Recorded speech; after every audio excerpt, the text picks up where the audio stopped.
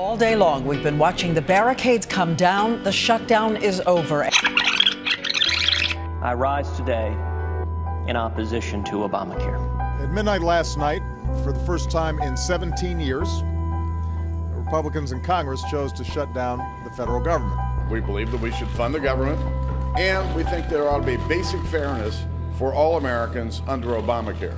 He was waylaid by this Tea Party-driven nonsense. And nobody should be getting concessions for making sure that the full faith and credit of the United States is retained. The Majority Leader and I began a series of conversations about a way to get the government reopened. The shutdown ended after President Obama stared down House Republicans reopening the government without making any of the big changes to Obamacare they demanded. Mr. President, I rise today in opposition to the deal that the Senate is getting ready to vote on.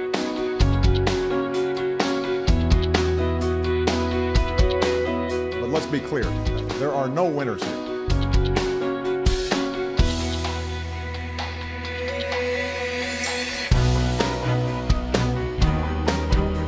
Well, listen, we've been locked in a fight over here, trying to bring government down to size, trying to do our best to stop Obamacare, and we fought the good fight.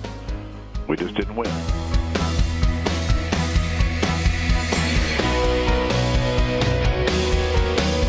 Shutdown has hurt our economy to a significant degree.